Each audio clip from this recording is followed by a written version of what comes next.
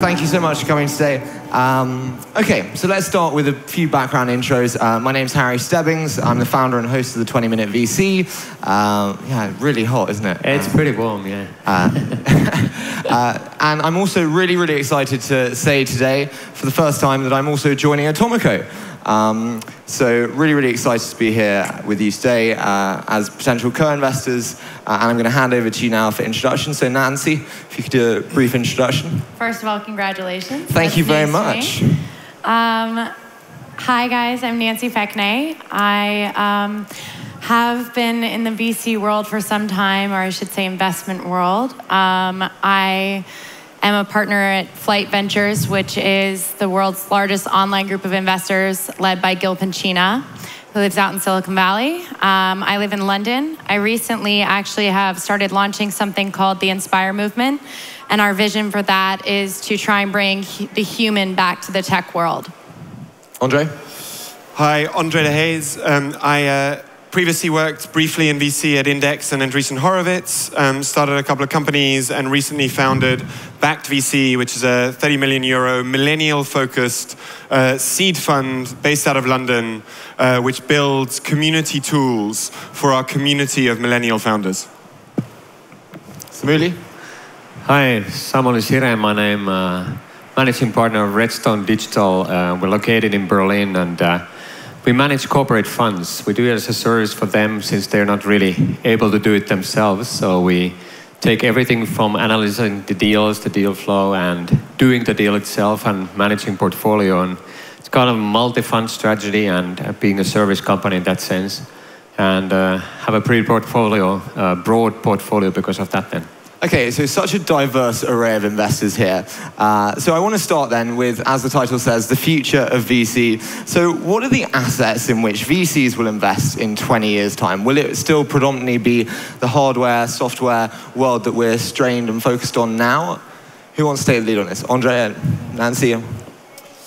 So when thinking about what assets VCs will invest in, we should think about why people invest in them now. You know, we've invested in software and biotech because they are the two industries in which there have been outsized returns with very low capital intensity. Thinking forward, that model of a power law, and by power law I mean disproportionate returns associated with any one asset, should be applicable to a series of other asset classes, namely humans. You know, I think that VC will start to invest not only in industries, but also in people. And we should be able to take stakes in the future earnings of people, particularly given the trend of, sadly, income inequality. You know, that creates a whole set of other problems that we should address. You know, namely, you know, are we backing some people over others? Can we maintain a meritocratic environment? But I do think that we'll be backing, you know, all sorts of innovations in industries and also innovative people in order to subsidize their educations and participate in their future earnings. Would that not encompass kind of slavery then if you're investing in people? Well, we already invest in people, but we just invest in them really inefficiently through governments, right? The US spends $15,000 a year on education. So I actually think if you could subsidize educations on a more global level in order to help people that don't have access to good education and then participate in their earnings, you know, in a way that's fair, I think that would be hugely powerful and democratizing for the global population. Nancy, what's your take? I would very much agree with that. And for the last couple of years, I've always said when I met a founder that I didn't think maybe their business was the right business for them. I've always said, I wish I could buy equity in this person.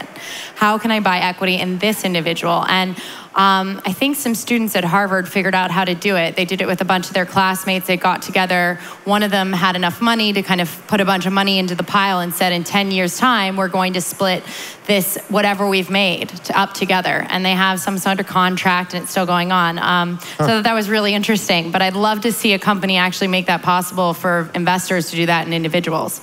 Talking about the investors themselves, I'm interested, Samuli, on your thoughts on this one.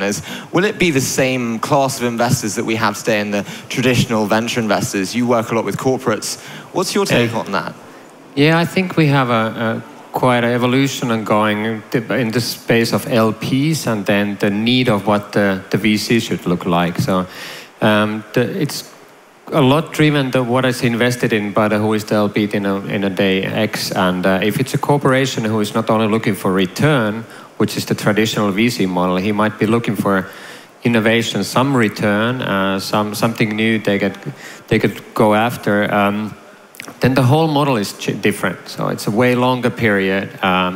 They might not losing money, but gaining something else, and that makes it a totally different VC than you have the existing traditional ones who have the time frame of 8 to 10 years to make more money and multiply it and paying it back.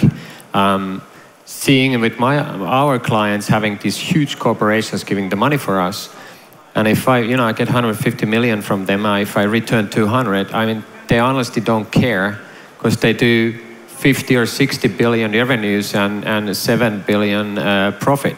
So my result doesn't really move the needle. So he's looking for totally something else in that case. I mean, Tribo, one part there, you said about fund life cycles. Do you think funds life cycles are too short nowadays? We've seen the lengthening of time for exits. Is 10 years enough? What are the thoughts? Well, for many things it's enough. If you do a marketplace, 10 years is fine. Yeah. But if you do robotics or whatever, if you go into e-health and we talk about medicaments or medicine or anything, this kind of stuff, then 10 years is just not enough. Yeah, no. Yeah, in any investing asset class, you get an evolution where you start with a very vanilla asset class, and over time you tailor it to have variations on that model. It's happened in private equity, it's happened in hedge funds, and the same proliferation of models is happening in VC, particularly as the sources of capital become different. Corporates become interested, endowments take large stakes, but also lots of individuals take stakes. And so the time horizons will become more and more tailored to the model and to the underlying asset class. And I think that more and more people and institutions will want to participate in the pie. You already see innovative models where charities participate with a VC-like model. There's a guy here, a friend of mine, David Goldberg, who now gets founders to pledge 2% or more of their future exit value to a charitable cause. That's in effect VC for charity. You get models which aren't structured as VC, but I would say that Stanford and to an extent Harvard are just big VC funds. They just don't call themselves that. Because when I turned up at Stanford, day one, they said, just so you know, we're subsidizing half of your education. If you build a big company and it exits, we would expect you to donate a significant proportion of those returns to the college to subsidize the rest of your classmates. That's VC. And so I think more and more people will want to participate in this pie, given that returns are so disproportionately concentrated in a few companies and hence a few founders. Well, I think, if I could just add to that, I think part of what we're seeing too is that the world is becoming more and more taken over by tech. Everything has a tech layer. All the new startups must have a tech layer. And therefore, everybody wants to get into it. And, recently, I don't know about in the Valley, I haven't been there in the last couple of months, but, in London, just in the past couple of months with the way that interest rates are changing and then the way that the foreign exchange rates are changing, a lot of high net worths are looking to diversify their portfolio and start investing in earlier stage tech companies. They don't want to do it on a longer horizon. So they're questioning, how do we do it? And one of the solutions that we've offered is AngelList, where they can come in deal by deal basis. But there are going to be other vehicles that are created to create that kind of quick liquidity as well as interest from, to basically take the interest from others and allow them to actually come into play without having to put their money directly into a VC fund. Can I ask, is that surge of liquidity fundamentally a problem? Naval Ravikant turned down the $1 billion offered from Asia for the AngelList funds and took 400 million because he was concerned that $1 billion would be too much of an injection. Is such a surge of capital into tech markets a problem? Go ahead. You go ahead. Can we hear? That's better. That's better. Shall I repeat? I'd say no for two reasons. So the question was, is the surge of liquidity into venture capital a problem? I'd say no, because many companies are staying private much, much longer. And so the notion of SoftBank investing $100 billion in a partnership with Saudi Arabia makes sense when you've got lots of companies now that are worth $10 billion plus, like Uber, that are still private.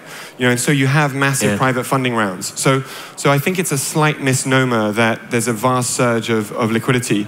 And the second point is that there is a surge to a degree, not vast. But that surge is still lagging, I believe. It's certainly lagging in Europe. Lagging the exponential rise in interest from entrepreneurs in creating startups and hence raising funding. So it's actually not that competitive, certainly in Europe, from an investor perspective, despite the fact that there are more funds than there were 5 years ago. Yeah, we have definitely a market here that it's still kind of the investors play, and we can pretty much pick up the cases we want to invest in. And there's a change there in the market for sure. There's lots more money coming in, but there are in fact way more even startups starting. So that's what we see in Berlin happening, that we have so many early stage companies founded, and the amount of capital available for A and B rounds has become more, but not in that, let's say, acceleration speed as you get the new startups. And of course, then you have a globally and weird situation that we have generally just so much money out in the market because of the interest situation, because of the lack of interesting asset classes being out there. I mean, the money was flooding into real estate because they didn't have any better ideas. Now let's see how long that lasts. And that's all twisting it, hopefully improving it.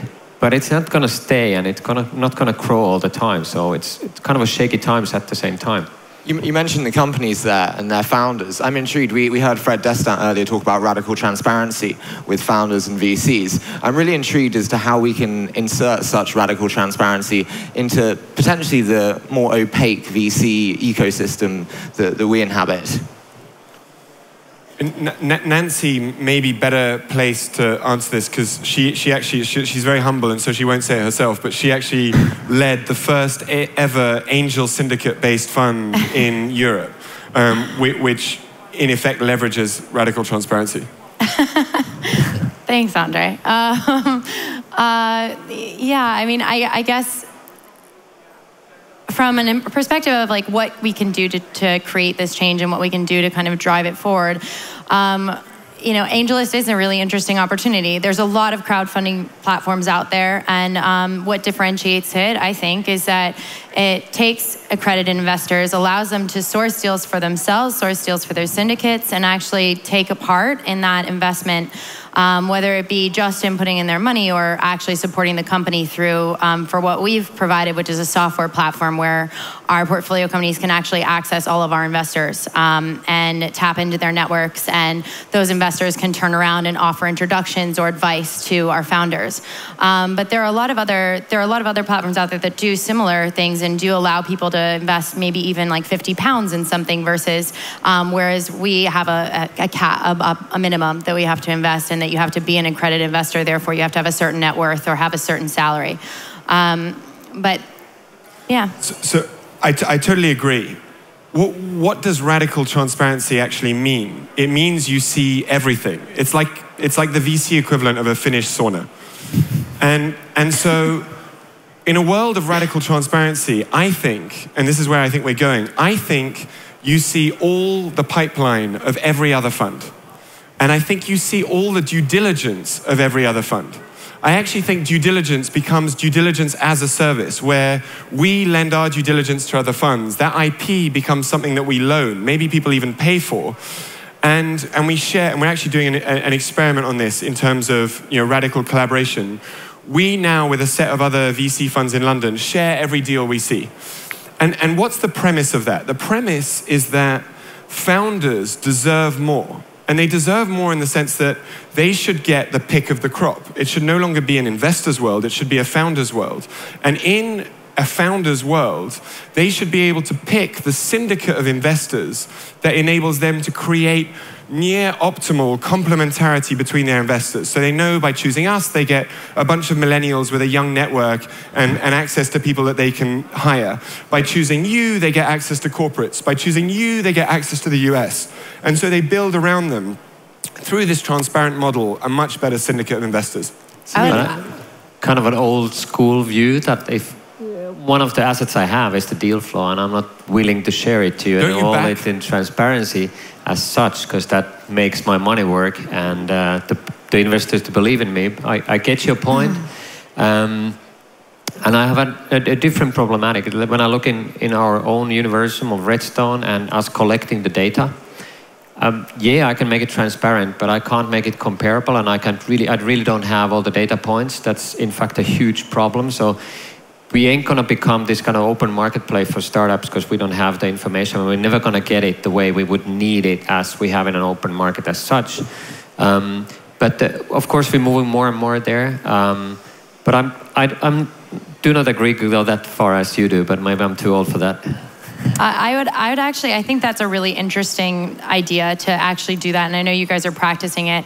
It's, what would actually take it a whole new step further was, I don't know if you've actually seen this, but a few startups have gotten together and they've started creating like, here are our due diligence documents. Here, fill in the blanks. This is what we're going to send to investors. It will have everything you need in it. And so they don't have to answer our questions over email. They don't have to answer our questions over the phone. They don't have to meet with us several times. But you can basically just say, here's everything you're going to ask me, and let me know when you want to talk. Or even take it a step further, which one has, and sent me videos of him pitching. And if I have specific questions, I can answer in that format. He writes back or he videos back. I think that's the next, not that far in the future, step of what's going to happen with investment. But it's just the first step, isn't it? I mean, if honestly, when we're investing a bit later rounds, we gain the information, then we talk, and then we start to go out and collect the references. So that would be just a, let's say, instead of doing 5 management meetings, we would have 1 meeting and 1 video.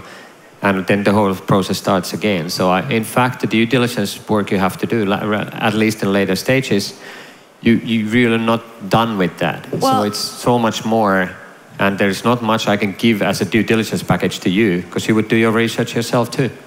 But it would complement it. Oh yeah, definitely. I'd find it incredibly helpful to have yours. Already that stuff. I mean, we have 3 deals out there at the moment, and I share all the DD data we've done with the co-investors, and I gave them the package. But they say, okay, we read that through, but we need 2 weeks ourselves to check it all through. It's not about that I'm convinced, but you have to be convinced, and you won't be only convinced because of I made a video, but because, yeah.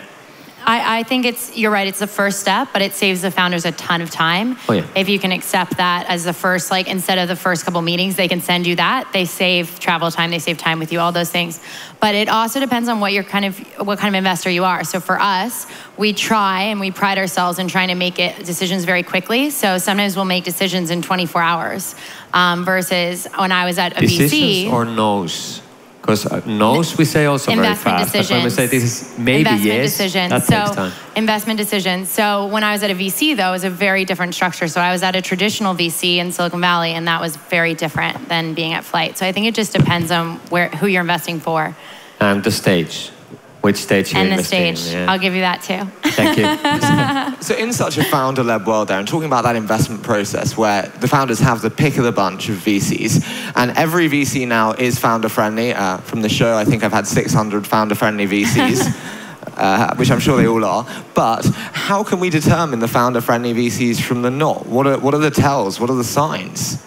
Bullshit. Sorry, did I say that out loud?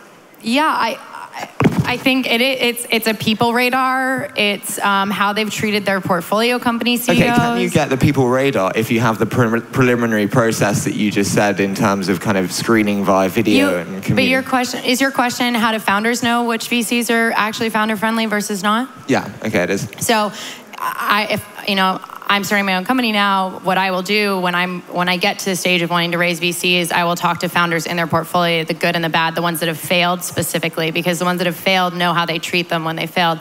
So what if they, interviewing around is not necessarily part of the VC's due diligence, it's a part of my due diligence as a founder. Andre? I think founder-friendly means nothing. I mean, what are you going to be if you're not founder-friendly? Like a founder foe or a founder douche? Like, it doesn't make sense. But I think what every entrepreneur should absolutely do is as a basic hygiene factor, run extensive references on the VC that they're gonna accept, speak to previous portfolio founders, and work out exactly how they act in a whole set of situations. But I think there's a much broader question, which is, I think which underpins your question, which is, how do you differentiate? How do you differentiate today? And it might be interesting to move on to that. Yeah, no, I think that's a very good turning point. How do we differentiate today? Well, our differentiation is, it's a combination of us partners, 3 of us being in a Redstone and being experienced, have some own track record as an entrepreneur, as well as then having this very special focused corporate fund. So if you have a fintech startup, we bring the entrepreneurial background as well as the banking knowledge from the bank itself, but we can keep them also pretty far away from you as a founder if you don't want to deal with the bank too much early on. But it has shown, and especially of course in B2B space, that's highly interesting for everybody, because the deep knowledge we can pull from there is just it's a totally different level than any other VC could offer in that very specific space.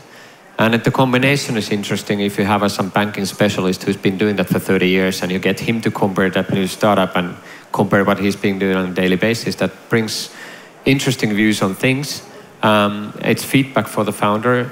They never tell that you have to do it this way, but it's enormous value add.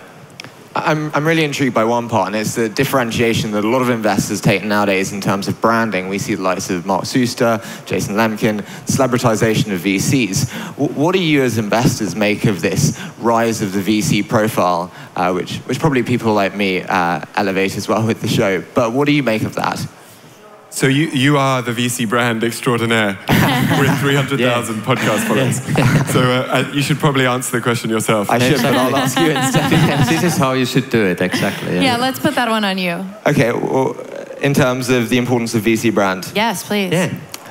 I think VC brand is now fundamental in the way that I think if you're going to build a brand by portfolio, now you have to wait so long. You know, Sequoia built a brand over decades. So if you build a brand, you do need to do it now through a different way than a successful portfolio is the only way. And I think there's many different ways you can do it. Specialization is one. We've seen the likes of Felix Capital in London do it very well in consumer. Atomico do it brilliantly well with the value creation team. So I think it's very fundamental now to differentiate through the brand as long as it's organic and natural, which is why I center my brand around mojitos, for instance. So I agree with that. And I think that you and people like Mark Suster and Fred Wilson have done something very well, which is to address an audience, which is predominantly an audience of founders. I think that there is a real opportunity to now address an audience that is larger and broader. And that's because tech, if you look at any mainstream newspaper, tech is the story of the day, and it's not going to go away. And so what is that broader audience? That broader audience is all the potential customers A and hires B. And I think that the next wave of VC brands will be media platforms that transcend the founder audience and reach a much broader audience, which is people that are interested in innovation, not just VC funding rounds. But there is a different dimension to that. That's kind of exactly the branding, so that we don't know each other. You come with your startup to me and I take a talk with you because I did a good branding and you wanted to talk to me. But then we get to the different level and then it's a different ball game.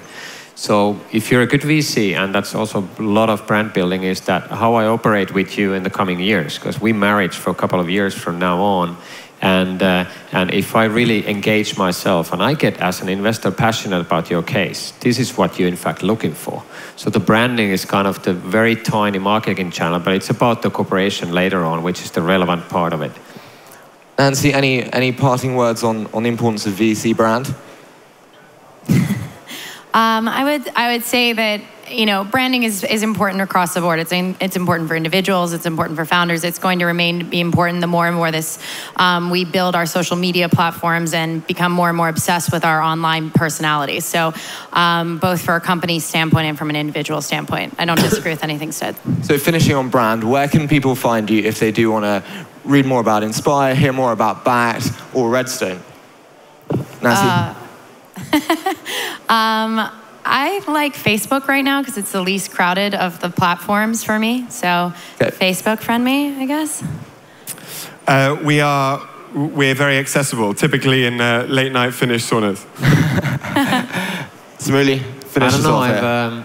I put it differently that we are starting to use the tweets to identify the companies very early on. So I think that's a very good channel. Facebook or another one. I don't have the answer though. As such, we're kind of combination of them all. Well, thank you so much for joining me today. It was fantastic. Thank you. Okay. Thank you.